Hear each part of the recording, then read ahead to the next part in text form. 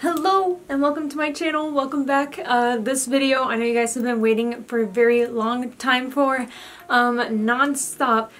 I've been receiving questions about my nose and I'm finally able to tell you guys at my 1 month post-op. I believe I'm 1 month and 3 days in, and this is what it looks like. I have a lot of updates to tell you. My nose has changed so much. So first I'm going to be talking about my feelings and all that overall, and then I'm going to be talking about the Q&A. I let you guys ask me some questions. Pretty much they're all piercing related, but I do have some very good questions in there. But let's go ahead and get right into it. If you don't know, I got a rhinoplasty done and it was purely just for cosmetic reasons, no breathing problems whatsoever. So keep that in mind when you're watching this video. I have one video where I talk about why I got everything done, and I have another video of literally me right after surgery and the recovery process. My doctor was Dr. Holden and I went to Arizona, Scottsdale to get it done. Let's go ahead and talk about me getting a doctor first of all, because I feel like that's very important and probably will be the biggest thing in this entire video. I have been looking for a doctor for like 2 years. I've been saving for 4 years. And it's been crazy. I have gotten so many quotes from doctors that were insane. I have gotten weird, sketchy doctors and just all that. So I was very picky about a doctor because this is in the middle of my face. You can't get your nose done like a million times. Getting your nose done, you have to make sure that you're getting it done right at least the first or the second time. Thirds, to me, is kind of pushing it. Your nose is kind of a delicate thing. You don't want to mess with it too much or else the body will be like, I'm just going to start throwing out chunks of flesh if that's what you want. So it's a very big decision. And I also talk about my first video why I don't get fillers. There's so many sketchy things with fillers and flesh coming off even just from the first time of doing that, and I didn't want to chance it, and I would like something permanent. I did not want to keep on going to get fillers, which would add up to be the price of permanently getting it done. So I said I'm just gonna save for it, get it permanently done, never have to think or worry about it ever again. Now I don't have to think about fillers and my nose falling off, which is great. I think that's worth it. Back to my doctor. I first found a couple doctors in California. I wasn't really feeling it. I feel like the noses there were kind of just all the same. You know, when they always get the same nose done whenever they go to that doctor, it always looks like the same nose. You know, it's just like copy and paste kind of stuff. So I didn't really want to go to a doctor like that. So in California, sorry. Also, if you like that style, that's completely up to you. It's your face, so do whatever you want. But this is just for my personal choice. California, I kind of saw that trend going on, and one doctor, I got quoted $20,000 for my nose. So I definitely couldn't afford that either. I did not have a simple nose. I started researching a little bit more, opening up to the entire country of America, because if I'm going to get something this serious, I need to be able to travel wherever I need to really get it done. And I came down to 4 doctors within the last 2 years, and one was in Maryland. I got quoted $15K, but he said that he wasn't able to do everything that I wanted, which was a really big red flag for me. Never go to a doctor if you guys are seeing 2 different sides. You need to be seeing and noticing the same thing. It's very important.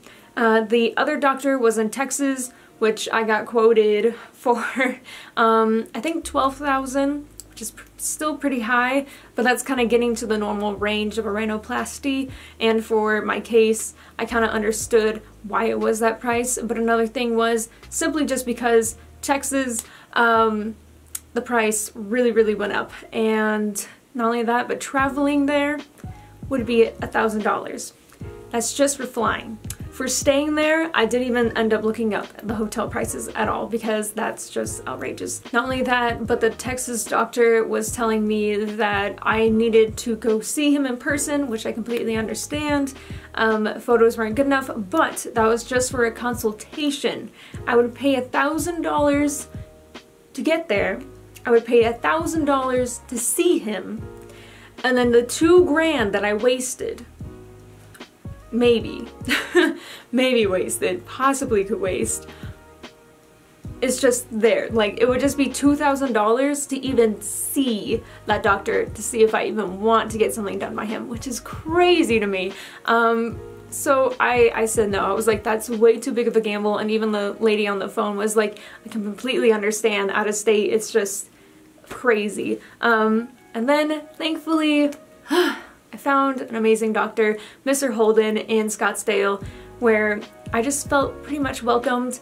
Because usually when I go to places, I already have so much like going on, like piercings and such, so they treat you differently, obviously, which is kind of, but it happens. And when I went there, everyone was really kind, and it was really funny. He called it my hardware, and he was like, I noticed you have some hardware in there, and I see what you want to fix. So I got my consultation over the phone, and I think like a week later he called me and we talked about everything. He was very nice. He noticed that I do Twitch for a job, so he was really kind. He was like, I know about Twitch, my daughter watches Twitch, and we just talked about it for a while, so I was comfortable with talking to him just from there on, because I am just nervous all the time. So it was nice that he went out of his way to make me comfortable, and that's a really good sign for me, because that tells me a lot about bedside manner, which was amazing, by the way.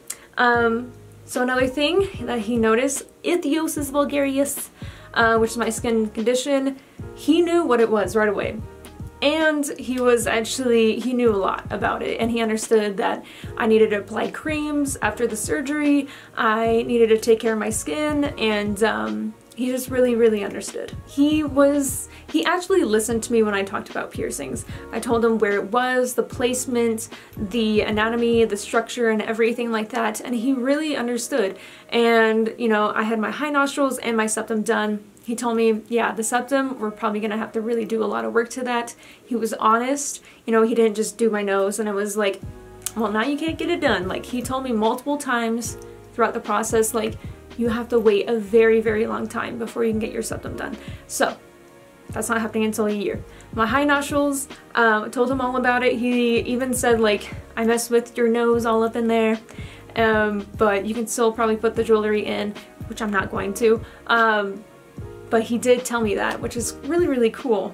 So we were on the same page with a lot of stuff. And he made it very realistic. So he said, he noticed that the really harsh lines on the side of my nose, he said I will be able to, you know, make them a little bit less harsh, but I can't get rid of them completely, which I'm completely fine with as long as it gets toned down, which obviously it is. Now that the swelling's down, I can kind of see the lines on the side of my nose, but it's really not as big as a problem as it was before, not even close. So I'm very happy with it. And, you know, we just talked about everything. The one thing that I never really pointed out that he decided to fix, brought up the fact that he wanted to do a slope. Some people prefer the straight and some people have the slope.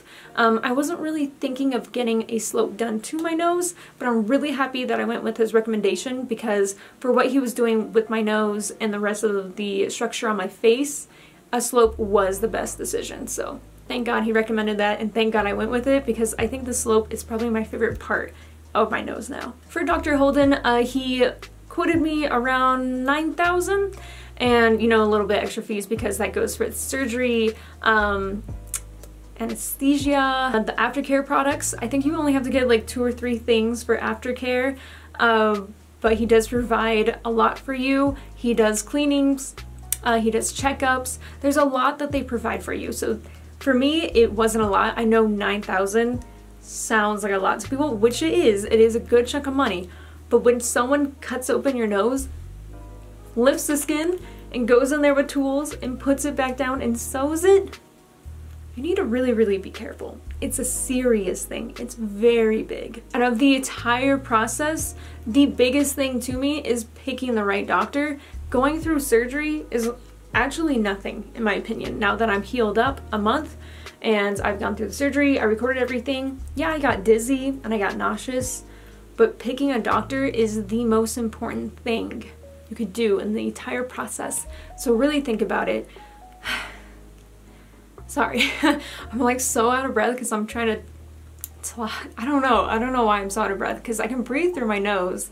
I feel like I just got used to not breathing out my nose, that I have to just remind myself to breathe through it, which is interesting. But yeah, there's just so much that you can do for it, but I feel like those three are the most important. Consultation, before and after photos, and making sure you guys are on the same points. Really, really do that. To me, location and the price, I knew that I would just have to work my way to it. If I fell in love with the doctor that was at $12,000, I would just wait a couple more years, to be honest. I would really wait just a couple more years, but that's just me. But you can always look around all the time, you know, you can have a doctor that you love for like 2 years and then keep on looking, and then you find one that's more in your range and you actually love them. Now for recovery, I'm not going to be talking too much about that, but there's a couple things I do really want to talk about. If you go to Holton, he also brings up these to you. So this isn't just, I feel like most doctors know about this. Arnica, there's two types. There's gel, and then there is a pill. I took the oral pill. So that you just put under your tongue and you do that like a week before and a week after getting surgery. And I feel like it did a good amount for my swelling. I didn't even swell up that bad. I was expecting myself to be absolutely terrible. Just knowing myself and swelling, I swell up quite bad. So to be honest, it really wasn't that bad at all. There's people out there that look like they got in an accident and it's very extreme. I will be talking about that later. But we're gonna go ahead and talk about swelling and aftercare. But so arnica is the thing. The gel, you're not gonna be applying that. You're not gonna be applying anything to your nose, but the gel, I have used that on my ear point. Very, very, very good for bruising. The gel is so good. I love it. So I would say like once you get your cast off or something like that, if you have some bruising under, just put some of that arnica gel and it would vanish like within a couple days. Somehow this breaks the deal for some people, which I don't completely understand, but you do have to sleep upright. So that means with like 4 pillows behind you and you're just sleeping upright for, I want to say like 3 days. You're not really used to it, but I had to do that for at least 2 weeks or 3 weeks. I kind of forgot, 2 or 3 weeks, and you get used to it by then. One random night I was like, oh yeah, I don't have to sleep like this anymore. So I completely forgot. You get used to it. But if you want to get a neck pillow, like an airplane pillow, I highly recommend getting that. The biggest, to me, the biggest and most important thing in the world for aftercare that they don't really tell you about is dry mouth spray. So important. Definitely pick it up. You just spray it in your mouth and it's like synthetic saliva. It sounds so gross and so weird, but when you're breathing through your mouth all the time, like it just gets dry and sore and it could crack and bleed and just, ugh, you don't want any of that. So I bought that right away, sprayed it the first night, and I was fine. My lips did get a little bit weird, but I really couldn't fight it too much. If you have like Vaseline, just smother your lips in it and just be like some weird like soppy mess or something like that. And then sleeping with my cast on. This was probably the weirdest thing to me. I wasn't expecting it. I know some people like tape up their nose and everything, but they actually gave me a cast that was shaped to my nose, and they said just put this on and then put tape on it and go to bed, which honestly isn't a big deal. They told me only to do it for 3 weeks. I would have done it for like a month. It's really, really not that big of a deal. Just sleeping with a cast on, like you can't complain about that. But I thought it was really cool, and it made me feel a little bit more comfortable sleeping. And because you know when you're sleeping and like what if you sleep on your nose and it just like ends up like going all over the place and just like because it's very flexible at that time. At the early like stages of it, it's very flexible, but it'll start to like harden over time. And you'll feel it harden too, which is very weird. But the cast makes sure like everything just stays put. So I really love that they gave me that, but only for 3 weeks that I had to sleep with it. And literally the last day I broke it, which they tell you, they're like, keep it safe, do not break it, don't sit on it, don't do any of that. And I was sitting there and I was telling Alex, I'm like, yeah, that was the last night that I had to sleep with it on. And then I was trying to get some tape off of it, and then like some of it came off and it started bending it, and I was like, oh my god, thank god it was the last day. And I'm so sad that I broke the cast because I kind of wanted to show you guys. Yeah, some doctors will give you a cast, some will tape up your nose, and some of them will give you nothing. So that's everything that I have to say really, other than some of the emotional stuff that I'm gonna bring up. So here is my nose, 1 month. Yes, it has makeup, but I also have clips of me without makeup. So here it is straight on, 45, to the side, 45, to the side. And then up, which I'm going to be talking a lot about the up angle, because there was a lot of comments about that in the last one. And then straight down. Smiling.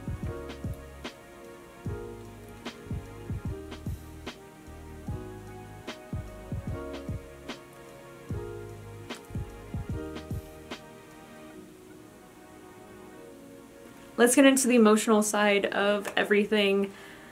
I am absolutely in love. There's nothing negative that I have to say about any of it, and it was one of the best decisions ever. There are some things I definitely want to talk about, because I have been talking about this for a month straight now with people, and there are some very big points I want to make. When I got surgery done, and I talk about this in my first video, there's a lot more that goes into it mentally than physically. Usually before you get surgery, I like to be in a mental place where I know for a fact I don't need this. This is just something I'm choosing to do. I need to go into this realistically. Nothing is perfect in life, okay? And you're not going into this to become perfect. You're just doing this to improve, but not perfection. Because I feel like a lot of people are going there to be like, it has to be perfect, but you have to realize that the human face is a lot. There's a lot to balance. This is going to be a little bit weird, but I'm going to point out a lot of things on my face, and you guys are probably going to like see it forever now. But yeah, it's basically like cut in half. One side is higher and the other one's lower. I think this one is softer, and then this one's a little bit more harsh. My lips do not align with my nose whatsoever. They do not line up at all. My lips do not line up with my septum. My septum is here, and that is like right on the tip of this lip. When I got my lip piercings done, I lined them up with the top arrows of my lips. So that's why those are just like straight on. But if you line up my piercings with my nose, they're off. On the consultation, he already noticed it, and he said, I'm going to match the right side of your nose to the right side of your face. So that way it's not like, it doesn't look off. You know what I mean? It just kind of works with the rest of the face. There's a lot of balancing that goes into this. Also, when I smile, one side of my lip goes up higher. When I talk, one side goes lower. So, you know, the face, it's not perfect, and you just have to realize that, and you really have to come to terms with it. Plastic surgery, I do not feel like it's just there to perfect things, and I think that's when it becomes like a very toxic mindset. But that's just me personally, that's how I feel about it. If you disagree with that, that's perfectly fine. It's just an opinion, but I think that's all I'm gonna say about that. The next point I wanna get into is the emotional feelings that you get after surgery. So the hardest part, 100%, is the swelling. Day 2 and day 3, the swelling is so bad. You don't look like yourself, you don't feel like yourself, you can't bathe, you just got out of surgery, you're groggy, you're nauseous, you're dizzy, you know, it's just such a bad time. And then you sit there and you're just like really thinking about what you did and what you got yourself into. But once it's over, you're just like, that wasn't even that bad. I was just being dramatic. But it's a lot if you think about it mentally. Just not seeing your face when you look in the mirror, it's so strange, and I can't describe it. I do want to talk about a couple other times after, because, you know, the swelling and all that, once you start to see your actual face again, it goes away. But I think there was 3 times now where I would look in the mirror and I was just like, what? Who is that? Like, because it looks like me, but there's a change, you know what I mean? So it's so strange how to describe it. You see yourself, but the best way, I really feel like I said it correctly the first time, like, it feels like a family member or like a twin or something, but like the twin doesn't look exactly like you, and it's just so strange. The most recent one is when we were out for food and I didn't have like any makeup on. Basically we were just out relaxing, getting food, me and Alex, and I saw myself in a mirror and I was just like, there's just something so off. I know that's me, but what am I looking at? And it was so weird. And then like, but I realized that I was looking at just the nose and not me as a whole, because when you see me as a whole then it's perfectly fine. But it's so weird. It was just that one instance where I was like, what is this? That probably sounds really dramatic, but it wasn't that intense. It was just like a split second of like actually shocked. But it, you know, I've just been so fixated on my nose lately that that's all I see. The other time that I looked in the mirror and I was really taken back, but it was in a good way, was right when I got home from Scottsdale. Right when I got home, I was like, I'm taking a shower. Like a full-on shower, because that's all I wanted and that's all I needed. So I was like, I'm gonna go in the shower and just, I'm gonna live in there. So when I was getting ready, I was like putting some hair treatment in my hair, and I was putting my hair up, and when I saw myself with my hair up in my nose, I was like, oh shit, she looked good. I was just like so into it. I was just so happy about it, and I am still really happy about it, but I really felt myself in that moment. I was like, oh, she looks so good, she looking cute. Like, I don't know, it was a good moment. So there's like strange moments and there's very, very good moments. There's sometimes I look at my nose in the mirror and I'm just like, but it definitely has toned down because I'm getting used to my nose now, and it's just a nose. So yeah, but there was some moments where I was really feeling myself. Let's go ahead and get into one of the questions, which is the first video I made, the recovery video where I showed the results of my nose. Everyone could see that it was kind of going to like at an angle. Now we're really gonna have to get into this. Like I was talking about earlier, there's a lot of balance to go with the face. So if I get all up in your face, I really do think that my nose is perfect right now, because first of all, my lips don't even line up with this. So yeah, I'm not even gonna take that into consideration. My septum wasn't really straight to begin with, but he did fix it to the point where it looks straight in the front, which is the most important to me. And if I angle it to the point where people want it to be, like from, if you look up, I would assume some people would be right there. You can see that it would be at an angle straight on, and I would much rather have it be straight from this angle than this one, because like, who's gonna look at my nose? Nobody at all. Like literally, I don't really just like shove my face in. You know, I don't do that. So 100% happy with it. Don't need to move it. When he saw the photo of it, he did email me and tell me, hey, I need you to do like a couple massages throughout the day, because in the, like I said earlier, first couple of weeks it's very flexible. So I would just like massage it just on the side, pushing it to the right.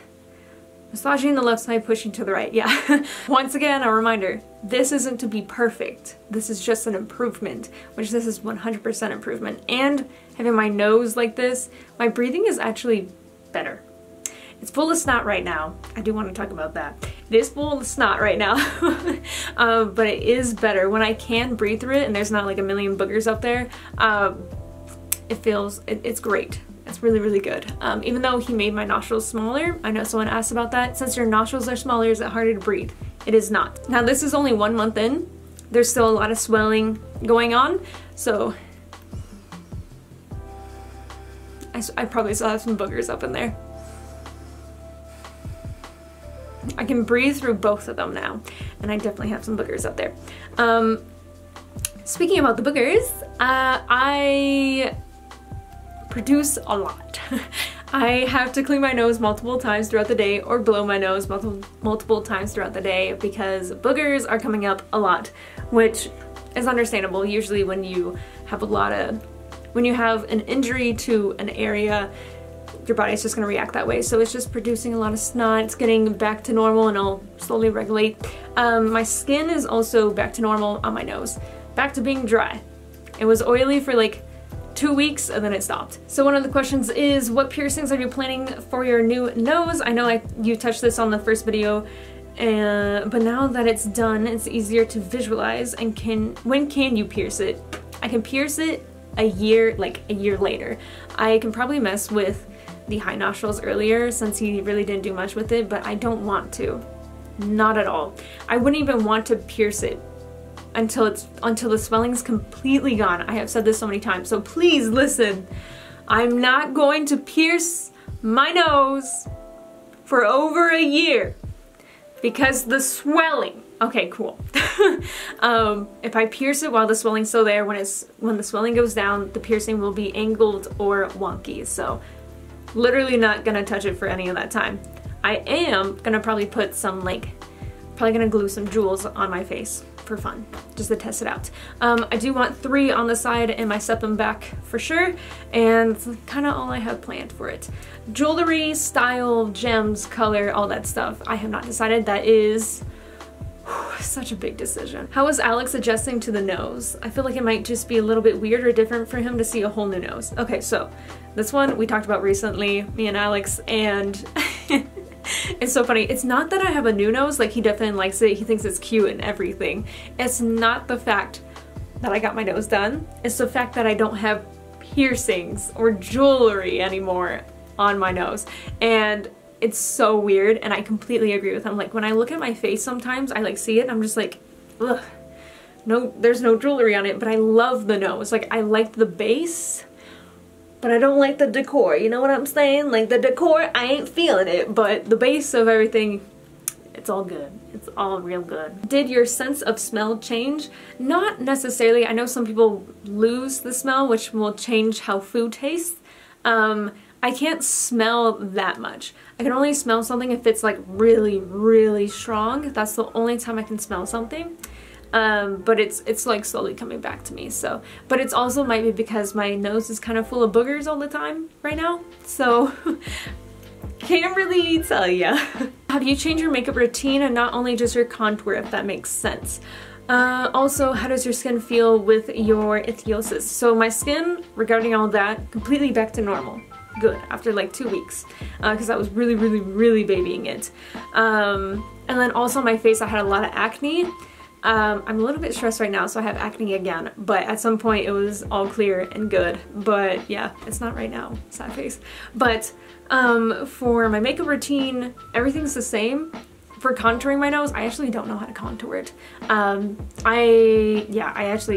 don't know. I haven't figured that out yet. I'm completely lost. With this shape of nose, I'm so lost on what to do. So yeah, you'll see it change throughout time. How's it going with the scarring and the healing of your high nostrils? When are you planning to get them redone? Like a year. And they will be different because there's going to be 3, so the placement's going to be changed. But the scars, you can see them right there. The scarring, 1, 2. The septum one is completely gone. Like it's not even there. And then the 2 on the side, they're not really like holes anymore. They're just like little divots in the skin. And that's about it. The scarring up my nose. This one, when I have makeup on it, I feel like it's a lot more noticeable. But to me, it doesn't matter too much because, I mean, when I get my septum pierced, the jewelry is gonna hide it anyway. The scarring on this side's doing very well. And then this side, it's still doing really, really well, but I just need to baby that side a little bit more because recently I itched my face and it felt terrible. So I need to not do that. Can you wiggle your nose? I actually just really like this question. It was interesting, but it's quite solid. The first couple weeks it felt all like mushy and like weird like that, but now it feels hard. Like if I touch Alex's nose, it like my nostrils, it goes in, like it's squishy if I touch his nose. But like my nose, it's literally hard. Not to be too much into your business, sorry if it is, but the surgery effect not safe for work play. So that good time. That time does count as cardio and exercise, so you have to be careful during that. If you guys get a little bit extreme, make sure you keep that in mind. You're not supposed to be working out for some time, but that's with most surgeries. You have some downtime. But since you can't breathe, anything that has breath play, maybe any kind of like edge play or anything like that, you might want to be careful, you know? But also I feel like right out of surgery you need to just avoid anything with the face if you get your nose done. Are you going to stretch your septum after piercing it again? I'm actually not going to. I literally only stretched my septum because I was bored. It was just like a little fun thing to do for me. It wasn't really for the looks. I was just like, oh, okay, we'll go up a size. Why not? I'm not babying anything right now. I'll just baby something right now, you know? But yeah, I don't think I will ever do it again because I'm actually starting to fall in love with pieces that don't require a stretched septum. I do like the stacked look, but you don't have to stretch your nose to get a stacked look. So I'm kind of looking more towards like the BVLA where the pieces look stacked and everything like that. That is everything, all the questions that were basically asked. I do want to have another reminder that I have a video saying why I got it in past surgeries and a video of recovery. So if your questions weren't answered, it's because I probably already have videos on it. I believe that's everything. Thank you so much for the support, and I thought this entire situation was going to be so stressful and intense, but it wasn't. It was actually really, really great, and I just want to say thank you for that.